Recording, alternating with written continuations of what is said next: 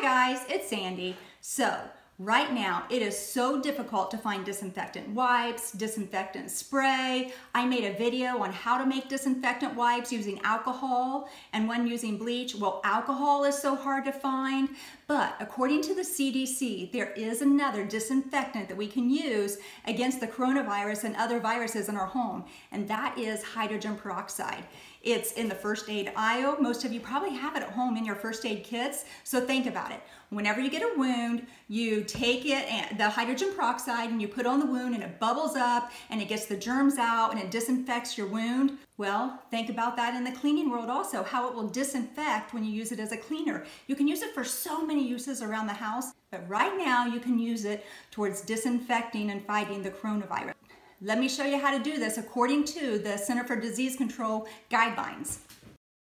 So you guys, you will need a 3% solution of hydrogen peroxide. You can find this, obviously I found this at Walmart. You can find it in any drugstore. In the first aid aisle is usually where you find this. And then it's very important to keep it in a dark bottle. That's why it comes in a dark bottle, because you have to keep it in a dark bottle.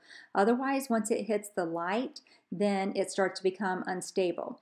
So you can use this in a couple different ways. You can just keep it full strength and use it as a 3% hydrogen peroxide. In that case, one way to use it is just putting it on a paper towel and then wiping off whatever you need to wipe off. According to the CDC, hydrogen peroxide is an effective disinfectant. It has been shown to kill the rhinovirus, and that is why they have also put it in their guidelines that it can be used to fight against coronavirus. So just wipe off all of our handles, our door handles, the handles to our sinks. We wipe off our light fixtures also. Things that you don't even think about that you're touching can hold the virus right on the surface. And then really important to clean our phones. We have our phones in our hands so often and don't even think about how dirty that they are. So phones are something that you absolutely need to clean off often. And then whatever you have wiped off needs time to sit and dry. According to the CDC, you need to leave a surface wet for 6 to 8 minutes and let it just air dry if you use a 3% solution, and that will disinfect the area. Now you might want to use a spray bottle for this. If so, just remember that you only want to use a very small amount, because once it hits the light, it becomes unstable. Now I know that my bottle here says bleach because that's what I used to have in here, but I poured it out and I'm just using this bottle now. Whenever you come home from the store, that's another thing that is recommended, is to clean off the products that we've brought home into our house, because the coronavirus can live on those products. So spraying them off is one thing that you can do, but I want to show you how wet that is.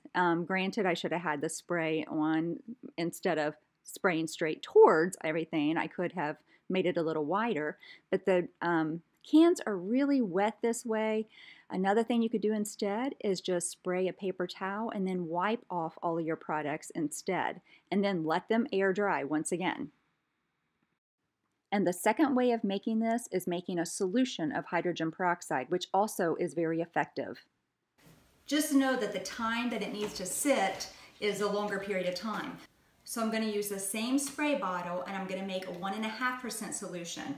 So what I'm going to do is use water. I'm going to use distilled water or a purified water, because I don't want the water that comes out of the tap. The water that comes out of the tap has chlorine in it and fluoride in it and other bacteria in it that we don't want in our disinfectants. So what I'm going to do, if I was making a big batch, then I would do a 1/2 cup of water and a 1/2 cup of hydrogen peroxide. You want to do a half solution.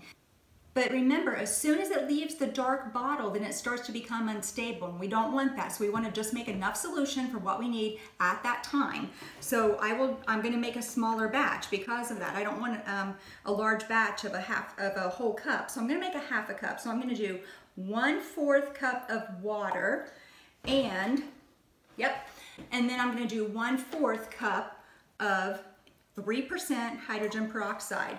And that'll take me up to a 1/2 cup total right here. So now you know it's a 1-to-1 measurement. So if you just need a very small amount, then do 2 tablespoons of hydrogen peroxide and 2 tablespoons of water, or whatever you need. So I'm going to do 1/4 cup and 1/4 cup, which equals a 1/2 cup. So I have a 1/2 cup of a 1.5% solution here now. I'm going to pour it into my bottle. I'm much better pouring this one than straight out of the other bottle. Didn't spill it as much. Pour it into my bottle, put on my nozzle, and now I have another solution. This solution is also a good solution. It is more diluted. According to the CDC, at 3% hydrogen peroxide needs to sit wet on a surface for 6 to 8 minutes, and a 1.5% solution needs to sit wet on a surface for 18 to 20 minutes, and then you have an effective disinfectant.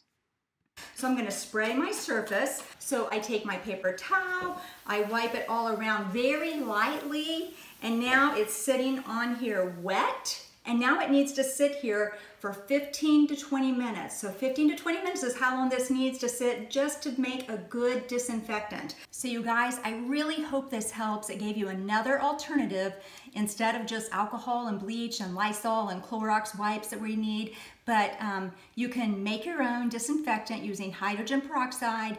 A great disinfectant is alcohol also though, and I'll link the video on how to make your own disinfectant wipes that are very effective. But according to the Center for Disease Control, this is also an effective disinfectant. Hit that like button below, it really helps me out. Hit subscribe and hit that bell, and until next time, I'm out.